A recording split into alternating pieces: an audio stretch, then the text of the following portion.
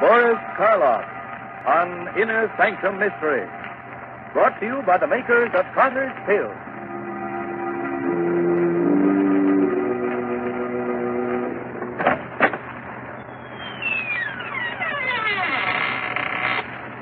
Good evening, friends. Let me welcome you once more to the Inner Sanctum. This is Raymond, your host. Come in, won't you, and sit down? No, I'm not being polite. I'd prefer you to sit, you see, because within the next 5 minutes, you're going to be so weak in the knees that you won't be able to stand.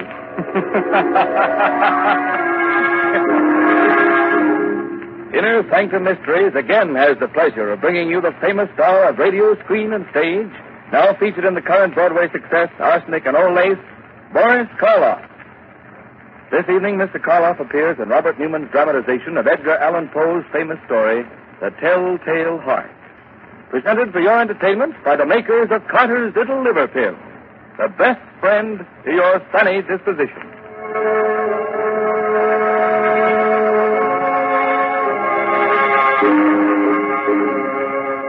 And now our story. A story based on a tale by the greatest master of the macabre that ever lived, Edgar Allan Poe. The story of a man who could hear not only every sound on earth, but even things that don't exist. So, turn down the lights, call in a friend or neighbor to keep you company, and listen to Boris Karloff as Simon in The Telltale Heart. It's early evening. The sun is just setting behind a range of low hills. On top of the nearest hill is a huge rambling building surrounded by park-like grounds. A road winds from its gates down to the little village below. Down this road comes a man. He's tall, gaunt, his hair snow white. He's so busy with his thoughts that he doesn't see the small, dark man who sits by the roadside. But just as he is about to pass him... Good evening. Huh? Oh, why, good evening. Nice evening, isn't it? Nice? Why, it's the most wonderful, perfect evening I'll ever know this side of heaven. You don't say. You can't know what it's like to feel as if you've just risen from the dead. As if your tomb was opened, and you were told that you could return to the world that you knew and loved. Can't I? You can't. You see, my name is Simon. I was a musician. 2 years ago, I went stone deaf. Suddenly. Completely. Do you know what deafness means to a musician? It's like dying. Or worse. Like dying and knowing that you're dead. Oh, I went to doctors, but they could do nothing for me. But finally, one of them sent me to see the doctor who has the place up on the hill here. Dr. Adair? Yes, Dr. Adair. He kept me with him for 6 months, and now I'm going home again. He cured you? You can hear? Hear? Listen. Listen hard, and tell me what you can hear right now. Nothing very much. The wind? Crickets? Crickets and the wind. Do you know what I can hear? I can hear the grass growing, the sap rising in the trees. I can hear the stars moving in their courses. I can hear things that no man ever heard before. Now do you know why I said that this was the most wonderful evening that ever was? Yes, Simon. But I knew why before. You see, I just left the place up on the hill myself. You left there? You mean... When I was taken there, I was blind. Oh, your eyes, yes. I hadn't noticed before, but they are strange. Shall we walk on together? Simon? Just where did you plan to go? Well, I've been thinking about that for weeks now.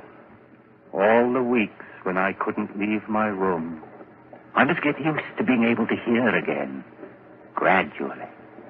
From my window, I could see an old mill, just this side of the village. Yes, it's deep in the woods, deserted. There's moss on the water wheel, and the door hangs open by one hinge. You mean that you can see it from here?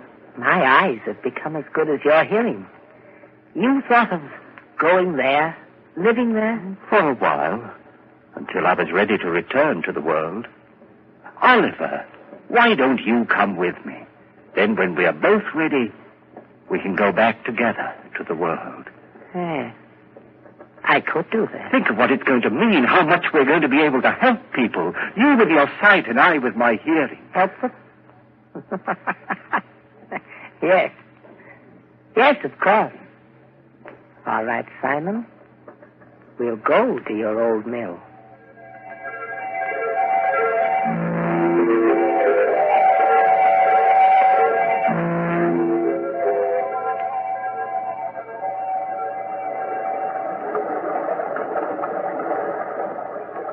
This way, Oliver. Up this path. What? Someone's coming. The farmer, he seems to be looking for something. Good evening. I'm looking for my cow. Have you seen her? Well, what kind of a cow is she? A brown and a white one with a crooked horn. Wait. I hear her. She's grazing in a field on the other side of the woods. Hear her? That's almost a mile from here. I have good ears. Good. You must have ears like a fox. But that field, that's the squire's. How did she get there? You think someone took her? Who would? Well, it's the squire's land, but he's the richest man around here. Why should he have taken my cow? Wait a minute. Let me see. Yes. Yes, I do see someone with your cow. He's just leaving her. You can see that? Right through the woods? I have good eyes. Who is it? What's he like? Is he tall, wearing a brown jacket? Yes. I knew it. It's the squire. He's trying to steal my cow. I'd better go get her. Thank you very much. Perhaps I'll see you both again. Perhaps. We'll both be staying around here for a while there in the old mill. Why did you tell him that, Oliver? Did you really see the squire taking his cow? I saw what he wanted me to see. What do you mean? He hates the squire because the squire's rich and he's poor. But what? Never mind, Simon. Shall we go on to the mill? Here we are. And it's just the way I knew it would be. Quiet, peaceful, no noises, just sound. And even those are dulled by the waterfall. Yes, it's just the way I knew it would be, too. Dark, dank. The home of the rats and spiders. We'll be happy living here with them. Happy with rats and spiders? Why? Because they're like me. Rats see in the dark, and spiders spin webs. I don't understand you, Oliver. Must you always see the worst, the most evil side of everything? Always. But why? Don't you love people? Don't you think that this is a good world? A good world when I was blind for more than 2 years. But whose fault was that? What difference does that make? I was blind. And did anyone care that I was? No. Love people. I hate them. But, Oliver, that's wrong. You've no right to hate anyone or anything. What's that? What? It sounds like wings, like... Yes, there it is, there. A swallow. Why, it's frightened, trying to get out. Why, it's beating itself against the wall and... Oh, poor thing, it's hurt itself. Fallen to the ground. I'd better catch it. Is it badly hurt? No, I don't think so. Oh, just this one wing. Here, let's see. Perhaps we can put a splint on it, heal it. Do you think so? Here, Oliver. But be gentle. It's still terribly frightened. I will. Oh, Oliver! What are you doing to that bird? Doing... Blood, you've crushed the swallow, killed it. So I have. You killed it deliberately. You think so? I told you we all have some badness deep inside us. Even you. Here you are ready to believe the worst of me, that I'd wantonly crush a harmless little sparrow to death and... Simon. What is it? I don't know, but there's something in your face. something that wasn't there before. I don't know what you're talking about. I'm going up to bed. Simon! Simon, wait! It wasn't he that was blind. It was I. Well, he's bad, evil, clean through. He's like one of the spiders he loves so much, lurking here and spinning cunning webs to catch innocent people in. And what he saw in my face just now, there was something there. Something that wasn't there before. Death. Why did this have to happen to me? I was so happy just a little while ago. I loved everyone, the whole world. And now I have to kill him. And here I am, friend, Raymond, your host in the Inner Sanctum, who also loves everyone. So, Simon has decided he must murder his companion. Not because he wants to, but in order to keep him from spreading the hate and evil he seems to love. That's a charming idea. But if Oliver's eyes are as good as he says they are, good enough to see death in Simon's face, how will he be able to do it, Quite a problem, isn't it? Well, Raymond, everyone has problems. It's the answer that counts. It certainly does, Mr. Hurley, in a mystery drama. Yes, and in a domestic drama, too. If you don't believe it, listen to what Agnes Vale says to her husband at the dinner table. Oh, Bob, you haven't said a word about the cake, and I baked it especially for your birthday. After 30, no one wants to be reminded of birthdays. Oh, that's silly. Besides, a person's only as old as they feel. Well, if that was the case, I'd be about 60. You mean 90.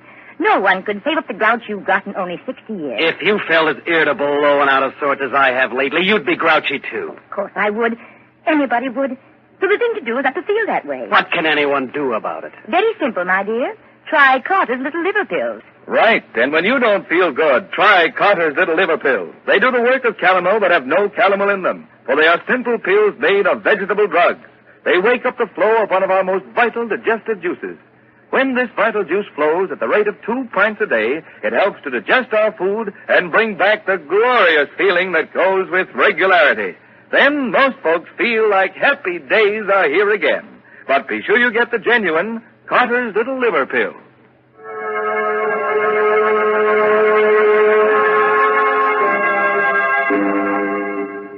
Well, friends, are you sorry I advised you to sit down before? No, I thought not. You still want me to go on with the story of the Telltale Heart? Very well. It's a little later that same evening, and Simon is sitting in the upper story of the old deserted mill, waiting, listening. Sleep, Oliver, sleep. Aren't you ever going to sleep? Oh, I know you're lying down. I heard you getting undressed. I even heard the thread snap when you pulled that button off your shirt. But you're not asleep yet. I can tell by your breathing, the way your heart's beating. And that's what I must wait for. The time when you're really asleep. When you close those hawk eyes that can see even in the dark. That could read murder in my face when I didn't know it was there myself. Wait a minute. There. Now you're asleep. And now I must go. Easy with the door. Careful. And even more careful going down the stairs. Shh. Don't creak like that. Suppose he wakes. No, he can't. He won't wake up. He can't. And even if he does... here we are. The door to his room. How shall I do it? Those sacks he's using as a pillow. Shall I pull them out and held them over his face and smothered him? That's it, yes. And then I wouldn't have to touch him. I wouldn't... Who's there? Who's there? There is someone there. I can see you. It's Simon. Yes, it's Simon. What do you want? What are you doing here? I know you've come to kill me. Yes, Oliver. I've come to kill you. Philip, You can't do that. You can't. Yes, Oliver, I can. And I have to. Oh, please don't struggle like that. I'm stronger than you are. You can't get away from me. You can't. You can't.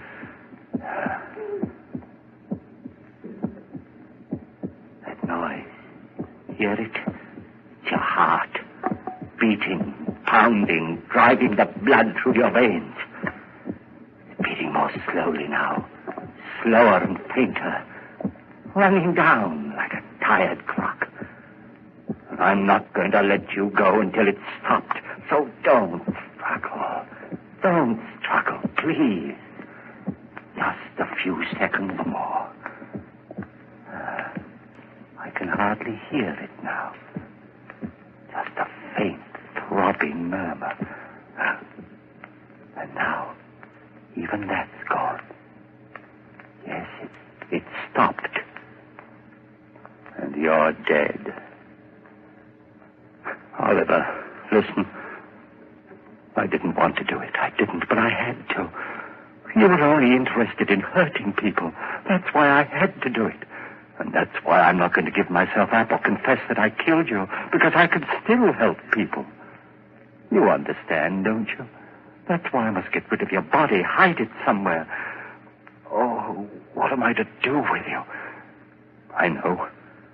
I'll keep you here, tear up the floor and hide you underneath it. Let's see now, this crowbar. And this one here, there. That should be big enough.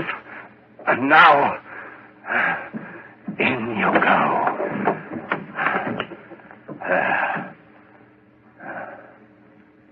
Goodbye, Oliver. Goodbye. Just put these boards back. Nail them down again with the same rusty nails. And it's done. Now I'll spread this dust over the cracks. No one will be able to tell what I've done. No, not even with your eyes. If you could still use them. What's that? A light. A lantern outside. Someone at the door. Maybe Christie's come back again. Yes? Who is it? It's Trent, the constable. The constable? What do you want? Oh, nothing much. Thought I'd drop in. Say hello. Come in, constable. Come right in. Thanks. Queer time of night to be visiting, but I heard there were strangers living out here, and I thought I might... Why, of course, it's part of your job to investigate strangers, isn't it? In a way. Not that you're a stranger, exactly. What do you mean? Well, you've been around here for some time, haven't you? Up at Dr. Adair's place in the hill, I mean? Oh, yes, of course. I just left there this afternoon. Uh-huh. And your friend, where's he? Sleeping? Friend? Why, there's no one here with me. I'm all alone. But the doctor said... You mind if I look around? No, of course not. Not that I doubt your word or anything like that. Oh, no, don't apologize, Constable. Go right ahead. Well, Constable? There's certainly no sign of anyone else. Well, I told you so. Yes, you did. Now, I'll just sit down here for a minute. Get my pipe going. No, not there. Don't sit there. Why not? Because, well, it was just that the floor looked a little rotten right there, and I was afraid that... Oh, I guess it's all right. Sure. Strong enough to hold me, anyway. Don't stop me if I catch you. Good heavens. What's that? What's what? That's throbbing. That noise. Beating away like... I don't hear any noise. But you must, you... Those ears of mine. Sometimes they're too good. It's just your watch ticking. Watch? I haven't got a watch on me. You haven't? But then what? Oh, look, Constable, I could use a bit of exercise. Suppose I walk you back to the village. Well, that's mighty nice of you. I'm glad to have your company. hurry, is there? Let's sit here for a while. I don't want to sit. Constable, will you come now? Now, this minute. If you don't, I don't know what I'll do. Hey, you have gotten yourself into a state. Is anything the matter? No, of course not. It's just that I get nervous, restless, and you won't mind if I walk up and down right here, will you? It'll make you feel any better. Go ahead. Thank you. This floor, it is noisy, isn't it? It isn't noisy enough. Constable, this lever here, I've been wondering about it. What's it for, do you know? Yes, I think it opens the sluice, starts the mill wheel turning. It does? Then let's try it. See if it still works. There. Still works all right. Quite a racket, too. Still not loud enough. Still. Constable, for heaven's sake, will you come now? Leave here with me. If you don't, I'll go back. Look, there's no need to get so excited. I'm not excited. I'm perfectly calm and quiet. Will you come now, right away? But I told you. I know what you're doing. Sitting there, pretending you haven't heard, making me stay here and listen to it, beating louder and louder and louder. All right, I confess. I killed him. His body is right underneath you under the floor. I killed him, and that noise you hear is his heart. The beating of his telltale heart.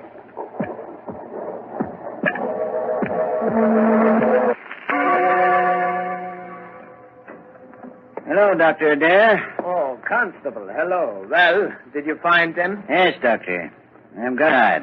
Some of my boys will be bringing the other one, Oliver, along in a little while. Bringing him? What's the matter with him? Well, sort of. They were in the old mill by the river. Simon had evidently tried to kill Oliver, but he hadn't done a good job of it. He nailed him up underneath the floor. And when we got him out, he was unconscious. He's still pretty weak. I see. Yes. Bring Simon in, will you? Sure. All right, Simon. In here. Yes, Constable? Now, turn him around so that he's facing me. That's it. Well, hello, Simon. Hello, Doctor. Simon, why did you run away from here this afternoon? Run away? I didn't run away. I left. What need was there for me to stay when I was cured? Oh. And what you did, or rather tried to do to Oliver? That was wrong. I know it was wrong, but I had to do it. He was bad, Doctor, bad. He hated everyone, wanted to hurt them, and I couldn't let him. You know, it's strange, Constable. 2 men, both mental cases because of a sudden affliction. But while Oliver's blindness made him hate, Simon's deafness filled him with love for all mankind. Deafness? You mean he's deaf? But when you talk to him, he answers you. Yes, he reads lips. That's why I had you turn him around, so he was facing me. But he's stone deaf. He will never hear again. What's that you're saying? Deaf? But I'm not deaf. Why, there's no one can hear better than I. No one. I heard everything when I left here. Things no man has ever heard before. The song of the swan. The breathing of the fish. Why, I even heard the beating of Oliver's heart. After I'd killed him. Yes, Simon, of course. I'm not deaf, I tell you. I'm not. I'm not.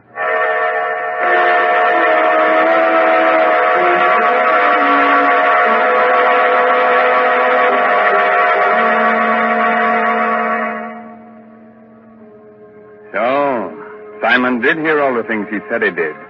Even the beating of the telltale heart. And not with his ears, but with something else deep inside his poor, sick brain. Speaking of telltale heart, I saw it's not a heart at all. It's just Mr. Herlihy's knees knocking together. And if you think you're kidding, Raymond, you're crazy. Oh, I'm not kidding, Ed. In Mr. Karloff's audiences, that's the equivalent of applause. since everyone's generally much too scared to show the usual approval with their hands. So we won't take any chances. We'll just use words and say, thanks, Boris Karloff, for your splendid performance of tonight's dramatization of Poe's The Telltale Heart. It was a pleasure, Raymond, to be able to bring our friends one of the world's most famous stories. And I'm very grateful to Everett Sloane as Oliver and Santos Ortiaga, who played Christie, for the help they gave me. So now I suggest that you listen to Ed Hurley, who has some helpful advice for which you may be very grateful. This is Raymond again, your host, getting ready to close that door to the Inner Sanctum and say goodnight until the same time next week. In the meantime, if you care to do a little bloodthirsty reading, try this month's Inner Sanctum novel, I'll Eat You Last, by H.C. Brandon. In case you've already read that, why not try some of the other stories by the author of tonight's mystery drama, Edgar Allan Poe? According to all critics, this writer has quite a future. Oh, good night. Pleasant dreams, huh? Inner Sanctum Mysteries will be on the air again next Sunday night, same station, same time, with another chiller for thriller fans. So be with us then. This is Ed Hurley, speaking for the makers of Carter's Little Liver Pills and reminding you, when you don't feel good, try Carter's Little Liver Pills, the best friend to your sunny disposition.